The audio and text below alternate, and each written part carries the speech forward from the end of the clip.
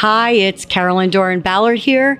One of my favorite layouts, especially in the new TNT, is a higher, stronger pin. And what this allows me to do is be a little cleaner through the front and still give me continuation on the back end.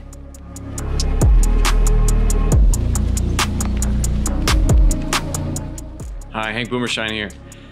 You guys saw TNT going on the lane, shows the layout with a little bit farther distance pin to PAP and a little bit bigger buffer, because I still like the pin up, still the short enough transition, but I like to still be a little more rounded down lane, but not flared up so fast.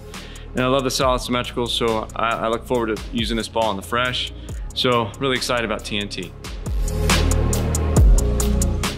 All right, the TNT, you can see for me it was a great option when I was looking for something to really pick up and roll in the mid lane. Typically I'll use that when the pattern's a little bit fresher, if it's a little heavier volume, and then you'll see a little bit, maybe a drop off at the end of the oil pattern to where the back ends at times can be a little bit unpredictable or a little jumpy. So the TNT really helps me control the mid lane. I can get aggressive with it and it's not gonna overhook off the spot.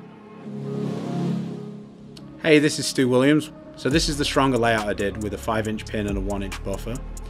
I use this ball usually to go a little straighter. Once I started to get a little bit further left, with how quickly this ball gets into its forward phase, it was a little lazy for what we were bowling on. Ideally, I think this would be a good layout to use on a higher volume pattern, kind of keeping your angles a little straighter. This one has a 5.5-inch pin and a 3-inch buffer. This is kind of my standard layout. I really like this one on the TNT. It gave me a lot of versatility. It definitely allowed me to get left and let the ball come off the spot pretty hard.